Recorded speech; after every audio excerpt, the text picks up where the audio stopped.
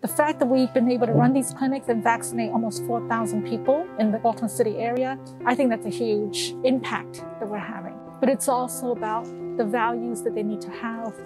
They need to have the heart to want to care for people.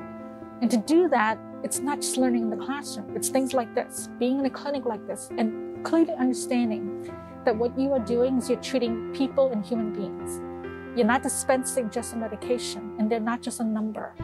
They need to see them as a person. So that's a lot of what we do, and that's what it means to be a healthcare professional. Through our school, we get a lot of opportunities to help the public and give vaccinations, especially during this time.